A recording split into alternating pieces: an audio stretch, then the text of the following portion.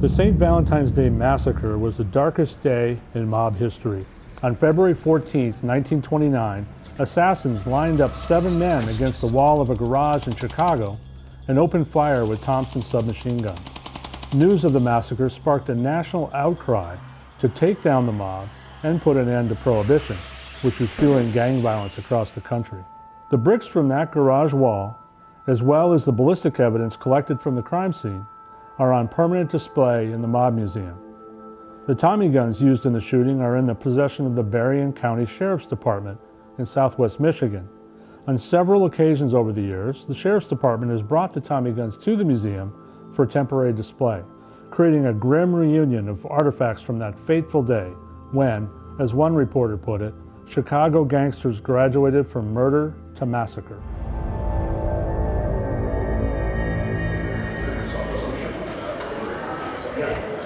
My name is Mike Klein.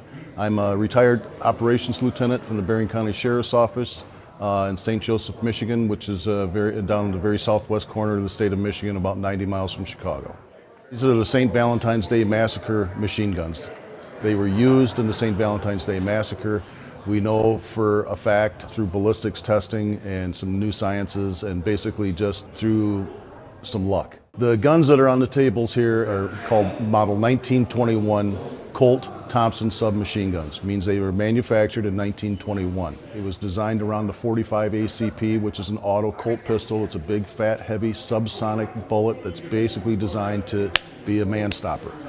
The word Thompson, the name Thompson, comes from General John Thompson, who was the visionary who saw the need for a weapon like this for the military. World War I was going on, trench warfare, which was horrendous at the time, and he saw these as if it could be engineered, designed, and developed where one man could carry a portable submachine gun. They had machine guns at the time, but it would take 3 or 4 people to haul them around, set them up, move them. They weren't really mobile. He wanted something that was compact, carried a lot of ammunition, fired at a very high rate of speed, and he envisioned that as a tool to be used by the military. His thought and theory was, he says, war is terrible.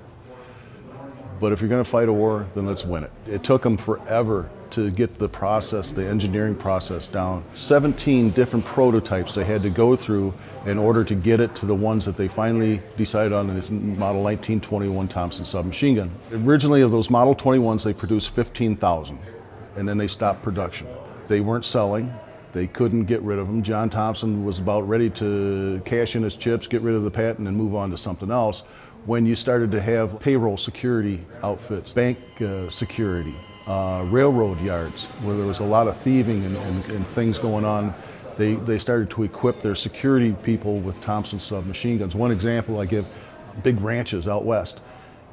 There's one of the advertisements from Colt, and it shows a ranch hand, a guy standing there with his chaps on, and he's got his 10-gallon hat and his vest on. He's standing in the front of the bunkhouse, and he's got a Thompson with a 50-round drum on it. And he says, the caption says, "Out west, the great equalizer." So like one cowboy could hold off a whole bunch of bad guys with one Thompson. It didn't get used in World War I, but it was pretty much turf wars in the United States.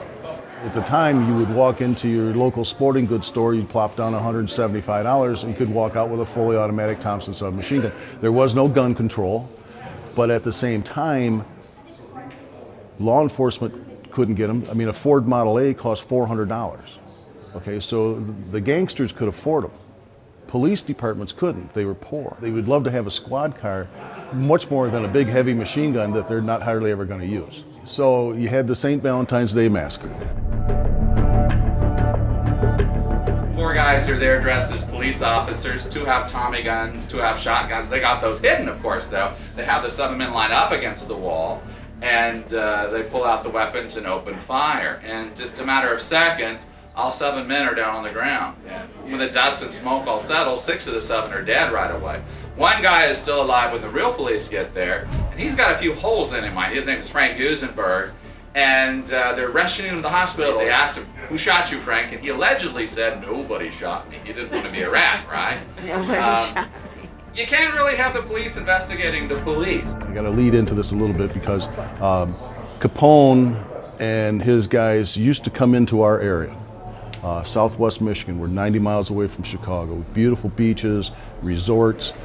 They would come, he would bring his guys, and they started to spend time there. They would relax, they'd spend their money, never caused any problems. And they had places that would set them up, hotels that they could rent, they'd take the top floor. They were insulated, they didn't have any problems, with the exception of like 10 months after the St. Valentine's Day Massacre. One of the employees of Capone's crew, this guy by the name of Fred Burke. And basically he was just a contract guy. When you needed a job done, you got a hold of Fred Burke. And he had a couple guys that were his left-hand guys, and they were pretty much hitters. I mean, this is what they did. You needed somebody eliminated, you went and got Fred Burke.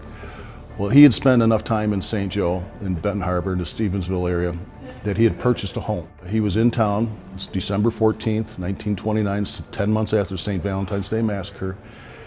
He's been drinking a little bit. He starts to head into town. He's going to pick his wife up at the train station. He has a little fender bender, which then puts him in contact with these people, and it doesn't get resolved real well. He ends up fleeing them. They come into town and they're talking to Officer Charles Skelly of the St. Joseph Police Department. And in so doing, they're explaining, hey, this guy who's drunk hit our car, took off, we want money, blah, blah, blah. Well, Fred drives to the intersection. He's continued into town to go pick his wife up at the train station. This then gives Skelly the ability to mount onto a vehicle, Forrest Cool's car, the guy that got the car hit, and they follow him a couple blocks. They have a confrontation. Burke ends up shooting Officer Skelly in an intersection, drops him, takes off, wrecks his car. We, as in the Berrien County Sheriff's Department, get a call, say, hey, wrecked car, man with a gun. So we go to this wrecked car, and in the back seat we find a receipt to a lumber yard, which then leads us to this house in Stevensville. And we get there, Fred's not there. He hasn't shown up yet. His wife is there. We question her. We start looking around the house, and that's when we find Fred Burke's toolkit. It's got 3 bulletproof vests. It's got 2 Thompson machine guns, a couple rifles, shotguns, thousands of rounds of ammunition, safe cracking tools, tear gas grenades, disguises, and $300,000 some odd dollars in banknotes from a bank in Wisconsin that had been robbed about a month prior. So we now have all this. We don't have Fred. We got an officer that's died, but we put it out over the wires. We're looking for Fred Burke, killed Officer Skelly. Chicago contacts us and said, hey, we've been looking for Fred too ever since this little thing happened on Valentine's Day. It kind of got his handiwork all over it. They say, we've got this guy at Northwestern University, his name is Dr. Calvin Goddard, and he's doing this thing called ballistic forensics. It's a new science. And they said he would like to check those firearms and that ammunition out. So we do, we take him over there. He's been set up at Northwestern University because of, they wanted him separated from law enforcement because of all the corruption. And they wanted him to do his thing. And we did, we took the guns over, and he sees some things right away. The same ammunition that was used at the St. Valentine's Day Massacre, the .45 ACP. Burke's got bags and bags of it from his cottage that we raided. Light bulb goes off. They test fire these 2 guns. They have the shell casings and the ammunition from the crime scene that Goddard did after the bodies went to the morgue and all that, and compares them, and lo and behold, that's when we confiscated the 2 St. Valentine's Day Massacre guns. The St. Valentine's Day Massacre had a profound effect on the public's opinion about mobsters, about Prohibition itself. It was such a heinous crime that it just woke people up to the fact that even though these bootleggers were providing liquor that people wanted, the violence associated with that was just so great that it was something that people could not live with anymore. The St. Valentine's Day Massacre caught the attention of the federal government, even up to the President of the United States, Herbert Hoover, who said, we need to figure out how to get Al Capone and put him in prison. This is a guy who had been flouting the law for years, and they needed to find a way to take him down. And the federal government did not have a lot of law enforcement agencies at that time, and they really needed to bulk up the law as well as the personnel to take on something as big as the mob. When the St. Valentine's Day Massacre occurred, a man named Calvin Goddard was brought in from New York to Chicago to examine this ballistic evidence from the crime scene of the St. Valentine's Day Massacre. And he was able to show that the bullets that were fired on that day matched these 2 Tommy guns that were found later in Michigan. And it was just a very big step for ballistics testing in this country. So the bricks behind me are from the original wall of the North Clark Street garage in Chicago where the St. Valentine's Day Massacre occurred. In 1967, this building was going to be torn down. And a man named George Patey understood the historical significance of this building and of these bricks in particular. And so he decided to acquire the bricks. The building was torn down.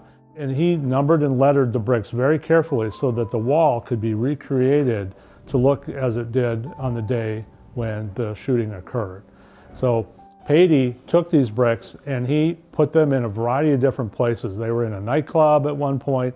They were in different ways. He was promoting the St. Valentine's Day Massacre and these bricks as these artifacts that he had acquired. He was quite a showman, and so when he put them out on display, he wanted them to have a dramatic effect.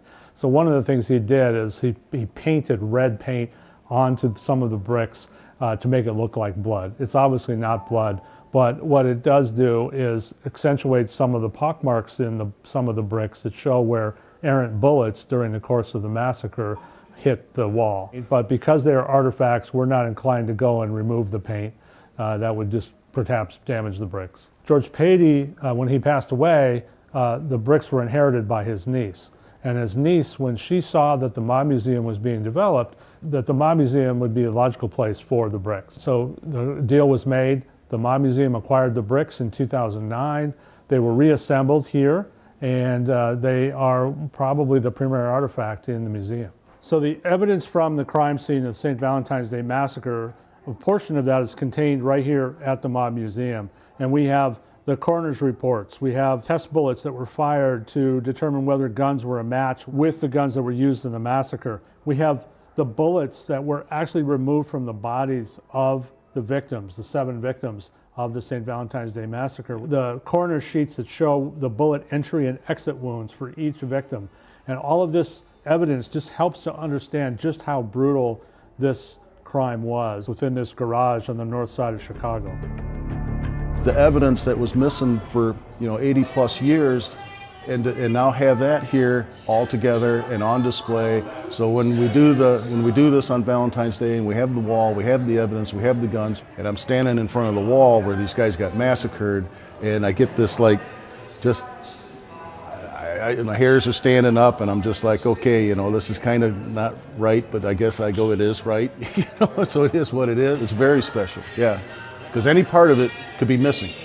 If the guy buys the garage, tears it down, and doesn't care about the bricks in the wall, they're gone. This guy who has the evidence up in Wisconsin, and he decides he's just going to hang on to it or disperse it here and there piece by piece, it doesn't stay as a collection. If Burke isn't drunk and stupid in downtown St. Joe, kills Officer Skelly, we may never have ever found these guns. They might have just disappeared. So I mean, it's like, think of the luck of all of it.